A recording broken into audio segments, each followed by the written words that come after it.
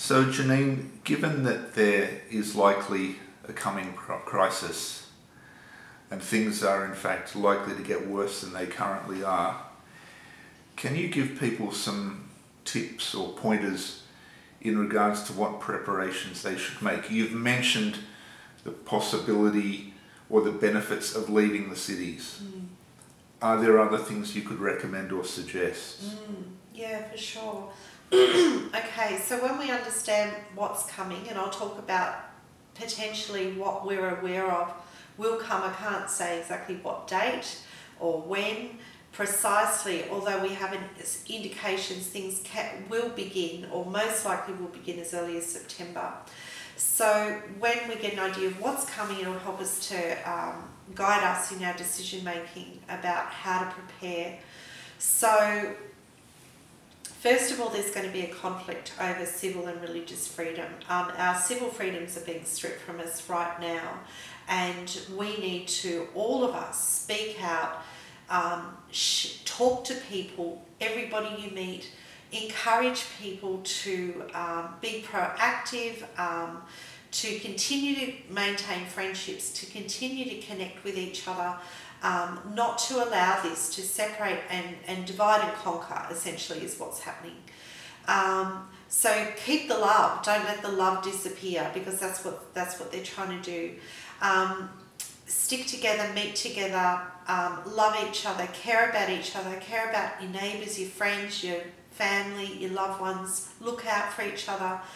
People are struggling with depression, loss of jobs, loss of income, etc. So first thing. Second, I would encourage, there is a book that was written by a woman who was given 2,000 visions and dreams about the time that we're in right now. She was called by God to warn about the events that are happening right now. Her name is Ellen G. White, and she wrote a book called Great Controversy, but she's written, I don't know, over 100 books. So there's many other books out there with more specific information, but Great Controversy is a really good start. I'd encourage everybody to read the final chapters of Great Controversy to understand what's coming. So I'm going to highlight a few of them now, just so you understand. So leading up to this final crisis, which I expect to come from September through to early next year and mid next year, we can expect ramped up disasters and calamities. Unnatural disasters. These are created disasters. US government employees are being warned about this beginning in September.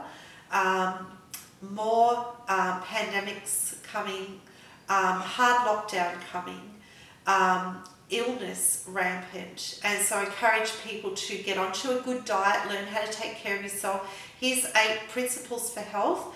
So we call it New Start in an acronym.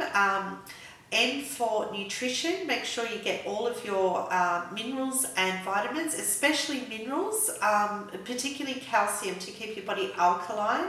Alkalinity will prevent most illness. So exercise, E for exercise, W for water, at least 2 litres of water a day for a grown adult. If you're bigger, add a few extra. Drink your water in between meals, and don't drink with your meals. It waters down the digestive juices, so that way it gives you good digestion. And good digestion is good life. You know, if you're getting all the nutrition from your food, you're well. So NEW. And then start, we have sunshine. Sunshine is absolutely essential, at least 15 minutes a day on the body, to increase your vitamin D, to support your body's immune system. Most people, so I listen to, one of my friends is a infectious disease specialist. He's an advisor on the COVID issue down in the Albury region. He did a special presentation on it that I listened to, and he said most people who die of pneumonia or of lung-related conditions have no vitamin D in their body. So to prevent COVID-19, he was recommending, and I'm presenting what he was recommending, 15 minutes a day of sunshine. Get those vitamin D levels up. So we've got sunshine, then we've got tea. Tea's for temperance. That means not too much of anything, not too much of any good thing even. You can have too much of a good thing. So keep everything in an even balance. Don't sit for too long. Get up and exercise. Don't, you know, if you've got plenty of good food, don't eat too much. You know, just be temperate is a good way of putting it. So STA, air, fresh air, really important. Learning to do deep breathing, learning to get the air, the oxygen is vital. And right now, masks, a lot of people may not recognise this, but masks are reducing the oxygen content in our bodies down from 21% down to 19, even 17%, which is a red alert level. So what's happening, people are breathing out into the mask. If it's a really contained mask, they're breathing out carbon dioxide and then they're rebreathing in the carbon dioxide. They're not getting enough oxygen. And we need oxygen because oxygen is what our cells burn to create energy. We create 48 ATP of energy from oxygen in our cells. Now what happens is if we don't get enough oxygen, our cells begin to they mutate and they become acidic. So when our cells become acidic, if we have a lot of sugar as well, sugar will make our body acidic too. So if our body becomes acidic, guess what? Our cells become cancerous. This is how cancer develops. So you need calcium to prevent cancer. You need to reduce sugar, and I would suggest reducing sugar to 0. Sugar kills the immune system. And anyway, so we're just covering these things. We were up to fresh air, getting that oxygen into our body is absolutely vital. The next one is R for rest. So getting plenty of sleep of a night. The hours before midnight are worth double the hours after midnight. So getting to bed early is really advisable. If you're under a lot of extra stress, sleep is great. It's a great way to restore and revive the body. And the last one is T for trust. So all relationships are built on trust. And whenever a relationship reconciliation is in process, it's always about building trust. So God is the one person who we can trust. He's proven himself as trustworthy. So I encourage to establish a trusting relationship with God. There's a great little book called Steps to Christ that I encourage everybody to read, and it helps you to develop trust, which helps to build relationships. Now here's one thing that most people don't realise. 80 to 90% of all illness comes from breakdown of relationship, because we were created for relationship. We were created for connection, and communication is the tool by which we have relationship. And so, you know, I encourage prayer. Prayer is a great way to build trust. And here's the other thing, is that God actually does speak to us. So people that I'm sharing this message with, I'm sharing about the way God is speaking to me, and he's speaking to me through the word. So when I pray, confess my sins, receive his forgiveness, it's something, it is a gift, it's a free gift. We can just reach out and accept it and to thank him for it. When we begin to praise, it says that he dwells in the praises of his people. I just open up my Bible after that experience, after I prayed through the sanctuary. So the sanctuary, you can learn about the sanctuary model, outer court, inner court, most holy place. This is a method. God's teaching us how to worship him through this. But when I get to the most holy place in my worship experience and I open up the word, God will speak to me. And I know he's speaking to me because it's just touching right where I'm at, and he comforts you. So it's so beautiful. So I encourage everyone to read Steps to Christ, read Great Controversy, use these principles, New Start, write them down. About taking care, they're just basic principles. Another principle that's really important that we can add to that is earthing, staying connected to the earth, because you get the electromagnetic frequencies that that give us life and give us energy, and that's really important too. Okay, some other more practical things that we can do as we're talking about escaping the cities. I encourage people to get caravans. With a caravan, people can be mobile. For example, they might find a safe place. They might go, you know, they've been here for a few months, they don't like it, there's another reason they need to move somewhere else. So with a caravan, you've got a home, but the home's mobile.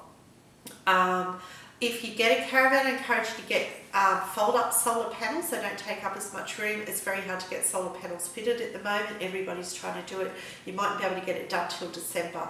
God is telling us through Zephaniah chapter 2, through Micah chapter 5 and through Jeremiah chapter 6. You can look them up, the very first verses in each of those chapters, to gather together before the crisis happens, because there is going to come a point at which we're going to have to flee if we want to preserve our humanity, if we want to stay free from the vaccination that's going to turn everyone into cyborgs who are going to be connected to artificial intelligence. We're going to need one another's support. We need relationships. We need to do relationship building.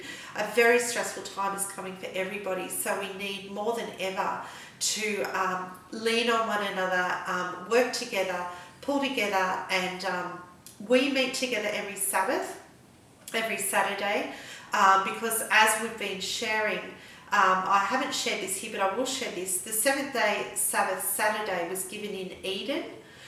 So it was given to Adam and Eve, and it was given before there ever was a Jew. So people think of the Sabbath in connection with Judaism, but it was given for all humanity, and it was given for relationship, which is really beautiful, because God is all about relationship.